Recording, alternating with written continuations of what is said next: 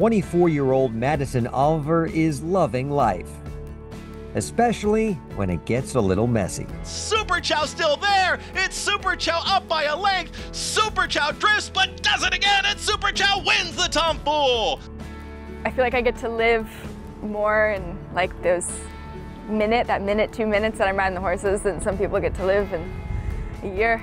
Olver, who lives in Valley Stream, made history last month when she became the first female apprentice jockey to win a graded stakes race in New York when she won the Toboggan Stakes. But it's going to be Super Chow and jockey Madison Olver. They win the Toboggan! How much fun are you having? So much. Some days more than others, but so much. It's the best. First introduced to horses when she was just 14 months old. My mom just threw me up there.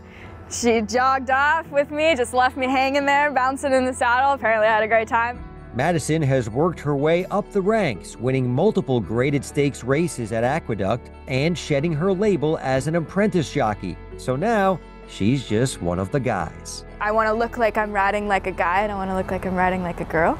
Being a female in a male-dominated sport isn't the easiest thing, but Maddie says the jockeys and trainers here at Aqueduct have been nothing but great to her. And as for the horses, Maddie says she brings something a little different to the track.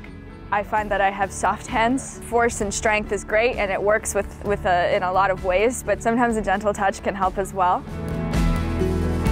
Madison says the goal is to keep her soft hands, but add a little more muscle. After that, who knows where this sport can take her. After you win a race and you say to yourself, wow, I can really do this, what are the ultimate dreams?